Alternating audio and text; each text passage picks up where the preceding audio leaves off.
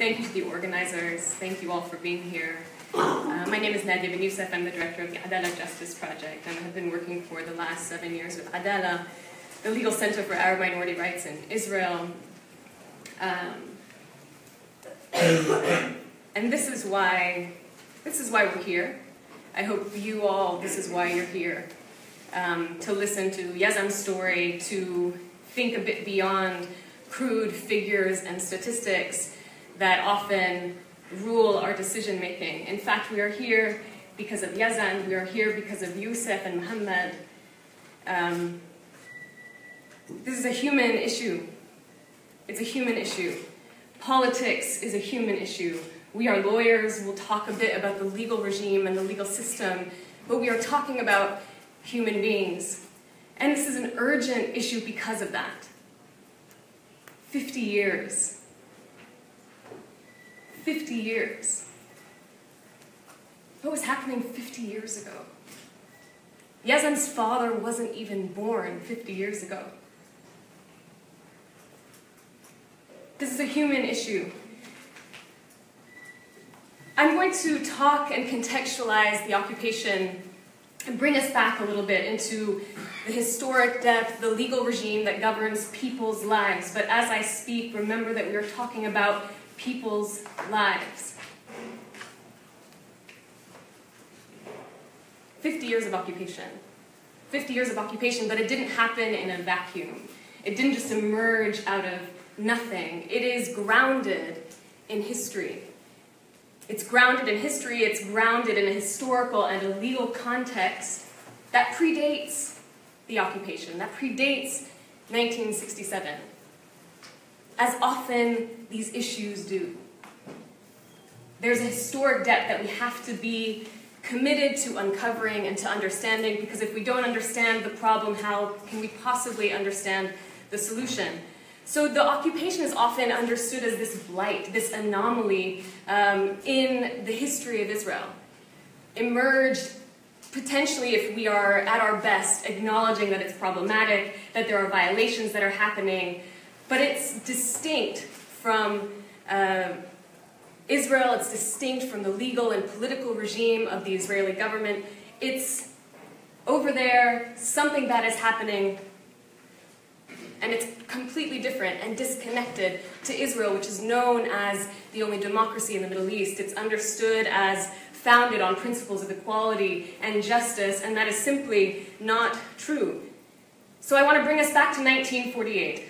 And I actually also want to shout out a curriculum that might be useful that's being launched this summer by the US Campaign for Palestinian Rights. And it looks actually at the breadth of this history under the idea of 100, 70, 50, 10, 100 years since the Balfour Declaration in 1917, 70 years since the Partition Plan of 1947, 50 years of occupation, and 10 years since the siege on Gaza. This is a history. This is a history. But I'm going to talk about 1948 because it's critical and it grounds a lot of what I'm going to be talking about, particularly with regard to Palestinian citizens of Israel and how that connects to the occupation. The occupation is an outgrowth. The occupation is a symptom. We're going to begin the story in 1948, and it's called the Nakba. And I want you all to remember that name, write that name, say that name, Nakba, N-A-K-B-A, the Nakba. It means catastrophe in Arabic. And it refers to the founding of the State of Israel, the dispossession of Palestinian land, the displacement of around 750,000 people, the demolition of 500 villages, the catastrophe.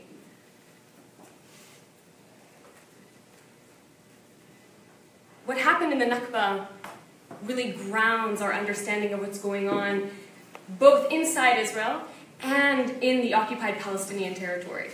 Because the Nakba set up a legal and political regime that critically privileged the rights of certain people on the basis of who they are, subjugated, conditioned, or suspended the rights of others on the basis of who they are.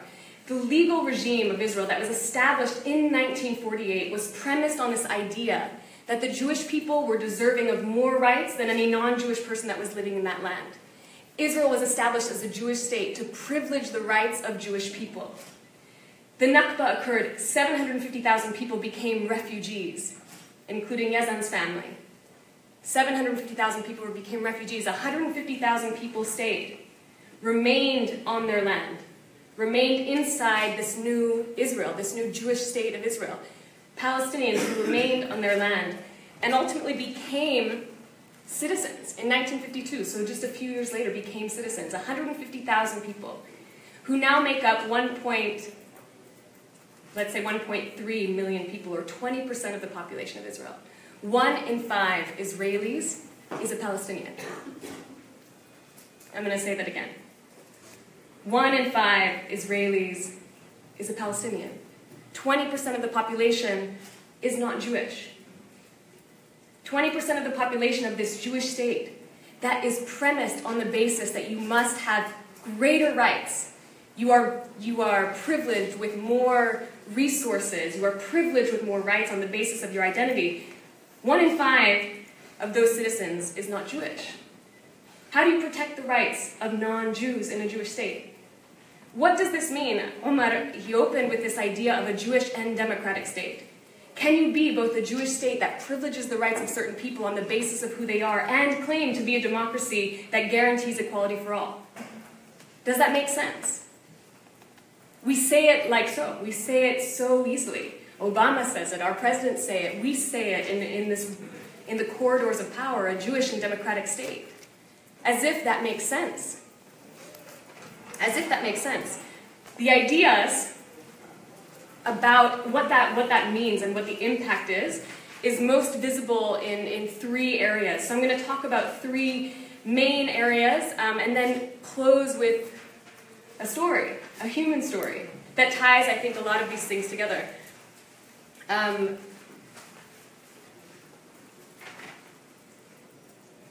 In fact, though, I want to say one more thing about this history before I go into kind of how the legal regime was grounded. So we have, again, 150,000 people, right, who remained, became citizens. But what's critical here, and now it ties us into the story of the occupation, is that from 1948 until 1966, 18 years, the first years of the establishment of the State of Israel, these Palestinian citizens of Israel lived under a military regime. Lived under a military regime. We've heard what that means. We understand what a military regime is. Permit restrictions, administrative detention, restrictions on freedom of movement, tanks, surveillance in your cities and on your streets and in your villages. It's an important date, right? Until 1966, they lived under a military regime. What happened in 1967? What are we commemorating now? The transfer of that military regime to the occupied Palestinian territory. And the systems of land confiscation and displacement that I'm going to talk about quickly were in practice first, and were practiced first on Palestinian citizens of Israel. So land confiscation. So the founding of the state really is about confiscating Palestinian land and concentrating that land into the power and into the hands of the state. So you had a number of land laws that justified that confiscation and ended up so that Israel now owns and controls 93% of the land of the state. So all of that Palestinian land was confiscated, it's in control of the state, and formalized in law. Formalized in law. So you have massive concentration and confiscation of land, dispossession of Palestinian ownership of that land. And as the state is established, there's a founding law that I think is quite critical, which defines how you maintain this Jewish nature of the state, which is called the law of return. Are you familiar with the law of return? The law of return, which allows any Jewish person anywhere in the world to automatically become a citizen of the state. If you're a Jewish person anywhere in the world, you can automatically become a citizen of the state. The law of return, the ingathering of the exiles, as declared in the Declaration of Independence. So the law of return should be understood as coupled, as yoked with, and this is how these laws work, the denial of the Palestinian refugees' right of return. Right? So all of any Jewish person in the world can automatically become a citizen, and any Palestinian who became a refugee cannot return to their land. Because the idea of the Jewish state is to maintain a demographic majority at ownership of the land and to maintain a demographic majority in the space of the land. So that means more Jewish people than anyone else on that land in order to maintain this idea of a democracy. We're tying demography, numbers of people, to the idea of democracy. which is quite important. So you have the confiscation of land, you have, good, 2 minutes, easy. The confiscation of land, the demolition of homes. So what was happening in the Nakba continues to today. So as we're looking at figures from 2012 to 2014, 97% of home demolitions occurred in Arab localities. So if you remember the Nakba, 500 villages were destroyed, right? 500 villages, over 500. About 139 villages remained. So the remaining Palestinians were concentrated in those 139 villages. There has not been one new Palestinian village created inside Israel. Not one new one, but the population has boomed. So it's 150,000 people who are now 1.3 million people still living in 139 Palestinian villages. So you have huge overcrowding and concentration of people, and what has happened is because there's limits on permits and limits to the natural growth of these villages for various reasons, as Yazan said, people are building unauthorized buildings. Very difficult to get permits, there's no natural growth, there are no new places to live, so people who are having children and growing and there's natural growth have nowhere to go, they're building unauthorized buildings. In April of this year, a law was passed called the Kamenetz Law, that's trying to streamline the demolition of these unauthorized buildings, taking them outside of the court structure and saying you can just demolish them. If you see it, it's an unauthorized building, demolish it, there's no recourse in law. This is legalized and passed in 2017. So the confiscation of land, the home demolitions, that I hope resonates, because we've heard a bit about that in the occupied Palestinian territories happening inside Israel. So the confiscation continues, the demolitions are legalized, and the land regime continues to benefit Jewish citizens and deny the rights of Palestinian citizens. So the land regime is formulated in this way. Citizenship is similarly formulated, and I think that's critical. I told you that these Palestinians became citizens, were granted citizenship in 1952, but it's an interesting citizenship. It's a citizenship that's bifurcated into citizenship and nationality. Citizenship is Israeli, nationality is either Jewish or Arab. Your citizenship is Israeli, but your nationality is Jewish or Arab. Why? Because we have to find a way to distinguish so that we can allocate resources and allocate rights accordingly. So citizenship in the law has entrenched a hierarchy of life and a hierarchy of values. So the Citizenship Law of 1952. Last Sunday, Adalah was in court. Adalah was in court defending a young man whose citizenship is about to be revoked. So something important is happening apparently in Washington on the idea of loyalty oaths. And in 2008, there was an amendment to the Citizenship Law that says you can revoke citizenship. Why? For a breach of loyalty. For a breach of loyalty. So these citizens who might seem to be unloyal or perceived to be disloyal to the state can have their citizenship revoked, and that's being used primarily and only against Palestinian citizens of Israel. It's prohibited by international law. Citizenship is conditional. Citizenship is conditional, and it leads us to what I think we've been talking about a bit now too in terms of accountability and impunity, and what is the impact when your life is not valued. We know that as American citizens what that means. The impact on your life when your life is not valued by the state means that your life can be taken away, that there is no accountability if that happens, and that indeed is the case for Palestinian citizens of Israel. From 2012 till 2016, around 90% of cases of police violence were closed, the vast majority without investigations. For extrajudicial killings and extrajudicial executions that Brad and Yazan talked about, indictments are so small to be zero. The indictment against Nadim's killer is such an anomaly in these situations. So indictments are zero. Since 2000, 48 Palestinian citizens of Israel have been killed by police, and there is no accountability for their deaths. When your life is not valued, your life can be taken away. When the law doesn't protect your rights and doesn't deem you to be equal, the situation is, for Palestinian citizens of Israel, for Palestinians living under occupation, is the same. When your life is not valued, you can hold millions of people under a military regime. When your lives and your rights are not valued, you can be demoted in your citizenship. Your citizenship can be revoked. You can live for 10 years under a siege and blockaded in an open-air prison. If your life is not valued, if the law doesn't protect your rights, then this is the situation. The occupation is a symptom of this problem. There's no right to equality in Israel, and I think you need to write that down and send that message to your decision makers. There's no right to equality in Israel. It's not enshrined in law. There's no such thing as the right to equality enshrined in law because they cannot protect equality and protect privilege. You cannot both protect equality and protect privilege. The story that I want to close with is a story of Hiran, and I think it brings all of these things together. Hiran is an unrecognized village in the Naqab, in the south of Israel, Hiran. It was established by military order in 1956. So the people were moved from their homes near Gaza to this place in Hiran, where they lived for 60 years.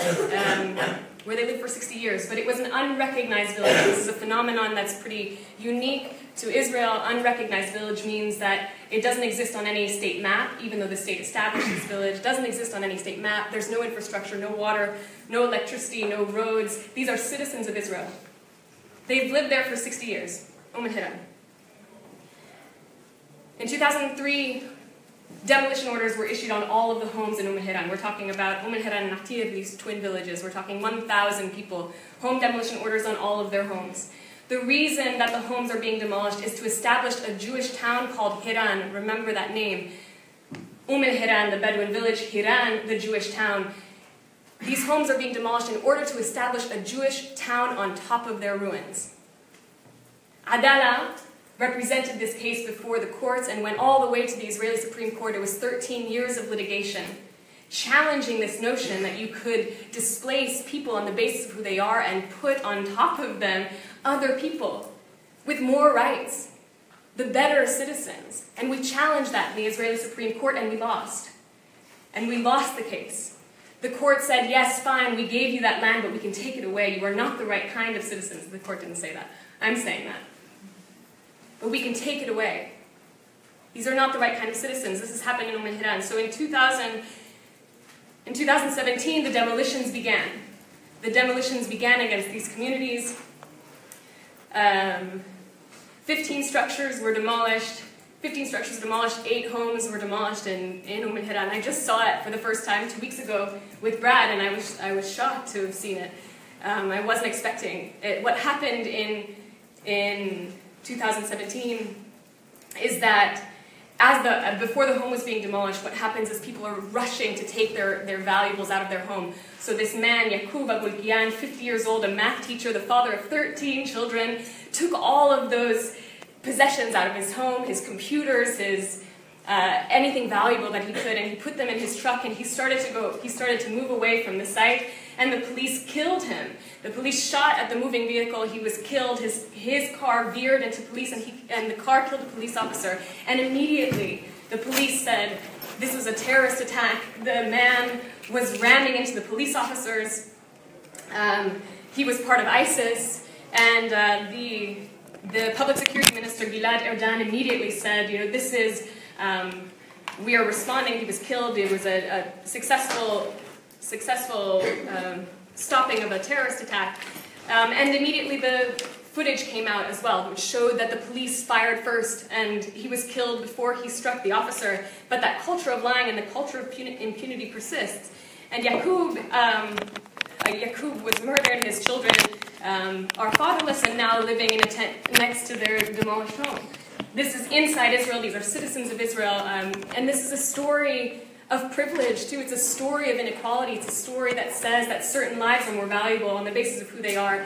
And these people, the citizens of Israel who are going to move into Hiran, it's critical to note, are connected to the settlements in Hebron and the settlement of Susia in the West Bank. And they're living now in a forest inside Israel, waiting for the entire village to be destroyed before they can move in. This idea that there is a bad occupation and a good Israel, that there's a division of ideas and ideologies that distinguish the occupation from the inherent nature of a state that is founded on the basis that certain people deserve more rights on the basis of who they are is a false notion. And so we have to, in our thinking of what the problem is and what our thinking of the solution is, center rights. Center, how do we protect the rights of all the people living on this land? And then emerge from there. The solution emerges from there. And so as my colleagues have said, the conversation is about rights. In order to end the occupation, you have to center the rights of Palestinians, you have to center the rights of people who are on that land, and demand equality, demand justice, demand freedom for all, and it's your responsibility. It's your responsibility. You must do it, we must do it. 50 years is not only enough, it is 50 years too many. And it isn't 50 years. It's a history of dispossession and a history of injustice, and I welcome all of your efforts to stop it. Thank you.